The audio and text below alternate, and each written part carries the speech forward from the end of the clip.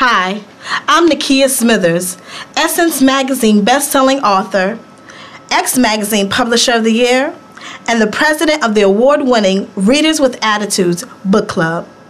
Today I'd like to share with you a few excerpts from my books Gold Diggin, Keith's Story, Attitudes of a Woman, and Sweet Dreams. First, I'd like to start with Gold Diggin. Gold Diggin tells a tragic tale of a young man by the name of Keith and a love interest, Goldie. They become intertwined and they discover that love is truly the gold worth digging for. At the moment, Sonny was in Goldie's office annoying her with his presence. He stepped closer to her and she could have sworn that she smelt the distinct odor of Hennessy. I thought it wasn't ethical to drink on the job, Goldie questioned, rolling her eyes and letting out a heavy sigh to let him know that she was busy and he was swinging on her last reserve nerve. That rule applies to everyone but the boss. His stance slightly resembled a professional hobo while leaning to the side. His eyes became watery and beady. I always liked you, Goldie. You don't have a choice. Our mother's on the same church board. And I know you like me too, he said, ignoring the words that she spoke. That is not a proven fact. I tolerate you. You used to be cool, but I think since you got the station, you've been power tripping and become this different Sonny that at times I can barely deal with.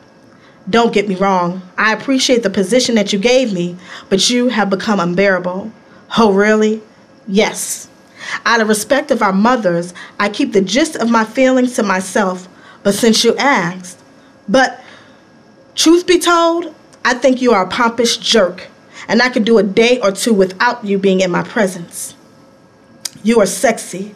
His words slurred as he obviously lost comprehension of what she was saying. He bent over her, smelling her sweet-smelling perfume. Sonny, she rose up quickly. Need I remind you of your wife? His wife, Joanne, was a stay-at-home mom who looked over the household and his two children. Joanne was Sonny's height and weight. In fact, they resembled more brother and sister than husband and wife. I bet you are warm and tight, he said with a burst of energy, quickly followed by his hand finding its way under her dress. He erased any invading thoughts of his wife and kids to legitimize his actions, and in one quick motion, he lifted her skirt and felt the warmth under her thighs, close to her vaginal region. Are you crazy? Goldie raised a wide hand and smacked him across the face. The sound vibrated the entire room. For some strange reason, in his sick and twisted mind, the violence and resistance only turned him on. You know you want this. His fly was already open and exposed his swollen manhood. Vomit surged from Goldie's bowels up through her esophagus and straight onto his shirt. The sight of him sickened her heavily. She ran around the desk. He screamed, wiping her vomit off of his shirt with his tie, which was now completely off. Come here. He ran around the desk towards her and they played a round robin around the desk for 20 seconds before he finally grabbed her hair, pulling her on top of the desk. Stop it. Shut up and take this. I'll even pay you. The desperation in his voice and his pleading eyes begged her to give in to his advances. He had her hair in a tight grip and was forcing her head onto the desk. With his other hand, he loosened his pants to once again expose himself and glided his hand up to her pelvis. She spit right into his face. She was kicking and screaming all the while. She felt herself becoming sick again. It was like she was the one with the evening hangover.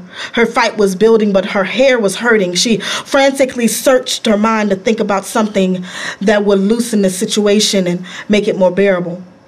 Only because he had his body on top of her and his weight was leaned against her did he have the upper hand. He screamed as the saliva trickled down his face. He slammed her head forcefully on the desk. Stay still. I'm not about to get raped, she thought. She slowed down the resistance so she could think a little bit clearer. That's it, baby girl. I know you wanted it too. As he loosened his grip on her hair to pull her down her stockings, Goldie quickly took the light stand that was next to the edge of the desk and threw it over his head. It made a strong crashing noise and he collapsed to the floor. She jumped down off the desk and gathered her belongings and ran out of the office. Looking around, the rest of the station was completely silent. The studio where the DJ and engineer were was in complete soundproof booth. Therefore, they had no idea of what was going on. She thought about busting into the studio to get some help, but her thought was just to get out of the station. Therefore, she headed straight to the elevator. As the doors opened on the first floor, she was greeted by the rain.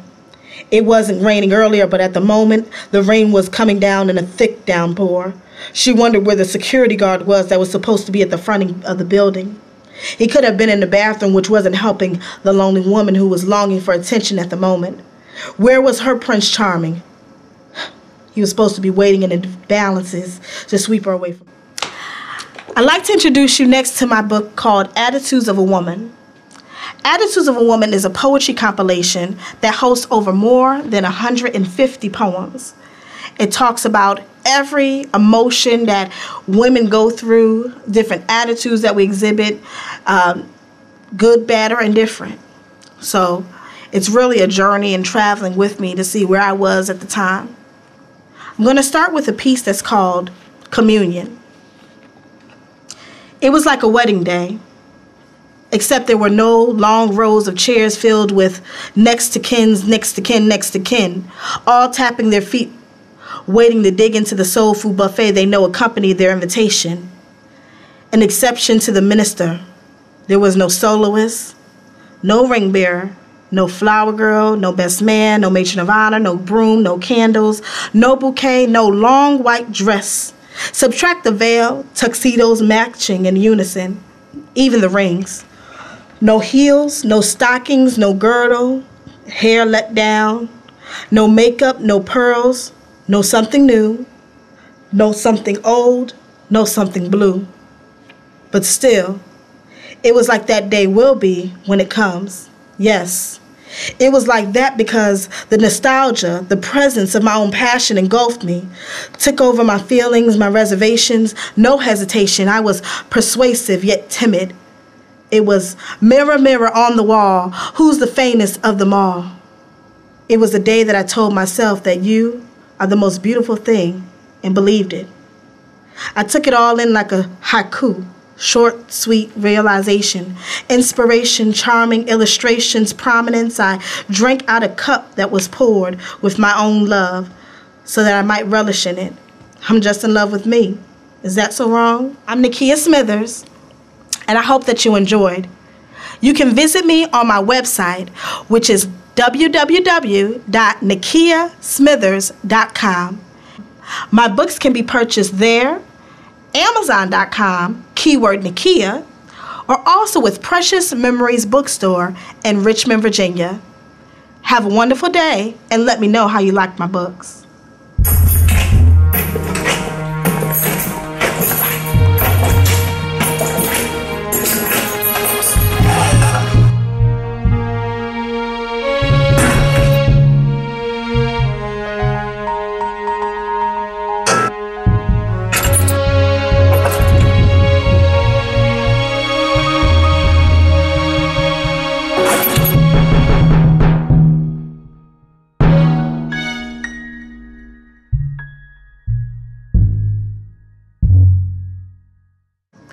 You can visit me on my website, which is nikkeasmithers.com. That's Nikkea.